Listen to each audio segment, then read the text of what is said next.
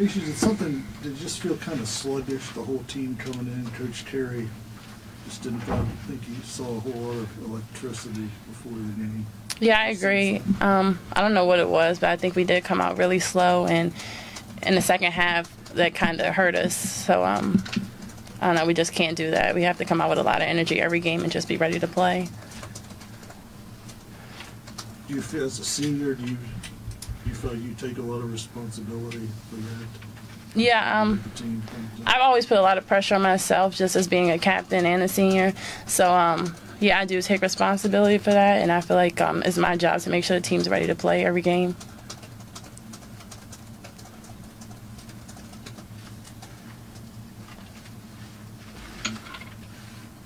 In the first half, you end up with a 21-point lead. Played really well going into the locker room. It would probably be difficult to maintain that. I'm sure Coach Carey talked about that.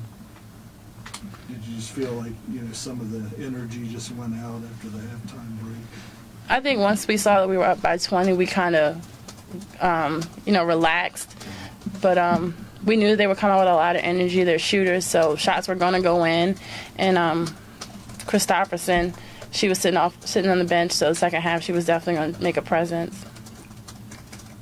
Asia, how difficult is it to play with a large lead like that? I mean, common sense is for anybody to relax. I mean, how hard is that? It's hard to just stay focused the entire game, and I think that's something that we've dealt with the entire season, just not being focused and playing hard the entire game, and that's just something that we need to work on. And then with the 20-point lead, that just made it even worse. Averee had a good night tonight, 12 points, 8 boards, 6 of 11, 4 steals. Just talk about your individual performance.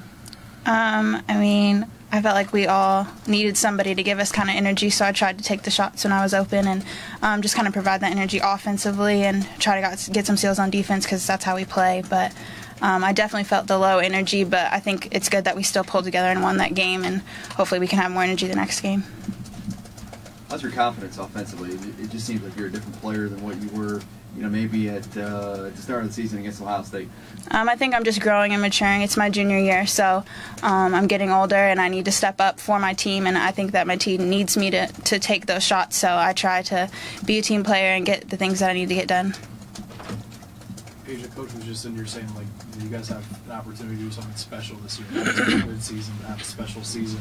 You got 9 games left in the regular season. You said these seniors need to really realize what's ahead and that, there are limited opportunities to do something like, something that's special. What kind of mentality do you take into these last few games, knowing that this opportunity is there and you can't come out with something like you did tonight? I just think we need to refocus and know this is our last go-around. This is it, so we just need to give it 110% out on the court and just give our all and don't have any regrets after we play. You know these seniors pretty darn well. How confident are you that they will do that? They'll take advantage of the opportunity?